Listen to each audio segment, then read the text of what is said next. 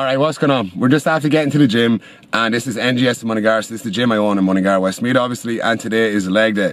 So this is the leg session I would have done for the majority of my bulk, because I'm trying to grow my legs a tiny bit, because right now they are stick thin. So my session kind of compromises of doing big compound lifts and then going into smaller accessory work depending on what part of my leg I want to hit that day. So I'm going to start off with squats, and I'm going to do 4 to 5 sets. So I'll do like 2 warm-up sets, building up to my working sets, and then do 3 proper working sets. So that's why it kind of comes in around the 4 to 5 range, depending on how long it's taking me to warm up. After that, I go into banded RDLs. I'm going to give you a voiceover through the video, so I'm going to explain a bit more why I'm using a band in the RDLs. After that, I'm going to hit hack squats. Then I'm going to go into lunges and finish off with leg extensions. And on leg day, I like to finish off with some ab work, so to really push it out. I'll show you how I train my abs as well. I've also got a separate video on this channel where I talk about my ab training, but you're going to see pretty much an exact replica of what I do on my ab day in this workout. So we're going to get this started, we're going to get stuck into it, and we're going to hammer it out.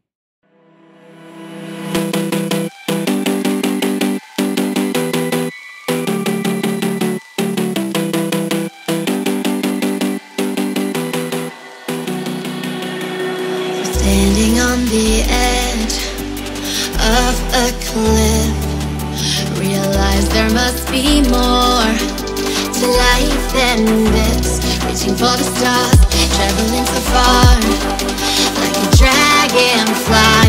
Just grab my hand from hidden sin. We'll meet tonight.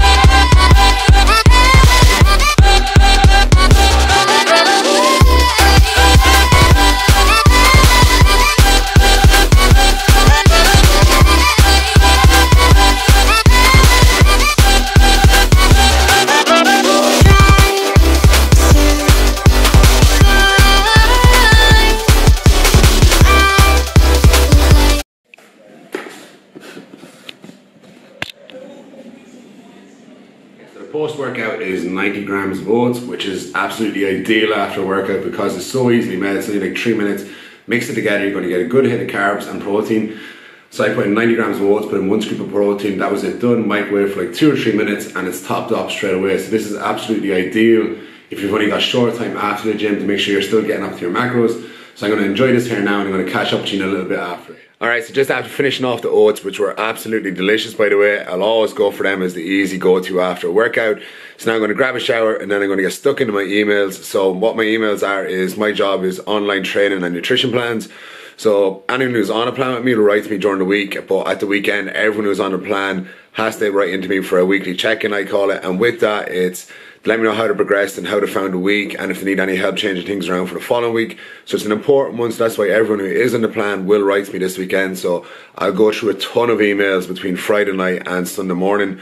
So I find it's important just to kind of keep on top of it instead of letting them really build up on me. If they really build up on you, it can become like just really tough in your head. It's like if you sat down to an assignment and you had 10,000 words to do, you're like, oh God.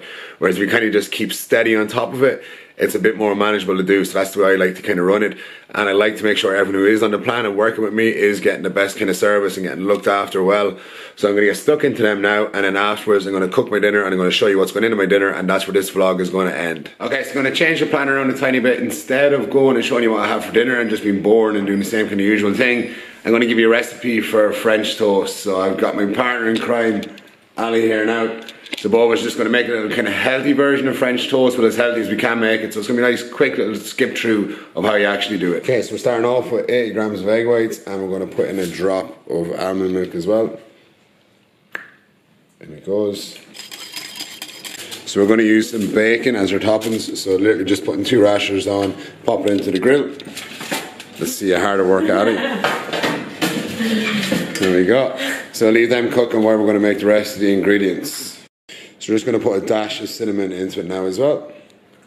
Next up is we're going to put a drop of vanilla essence into the bowl. Off you go. Pressure.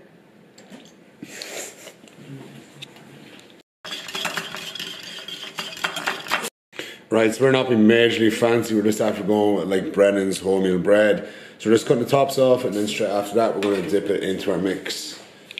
So we go and we'll just let it soak in there for a little bit.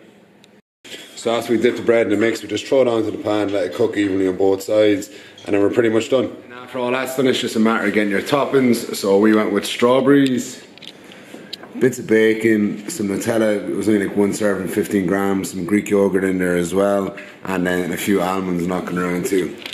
So it can be a healthy little version, and obviously the more kind of macro friendly you are when you're making it, kind of using just egg whites instead of full eggs, you're going to save from room on your fats, and that'll give you the room to get the Nutella in, get some Greek yogurt in, and obviously use some fruit too.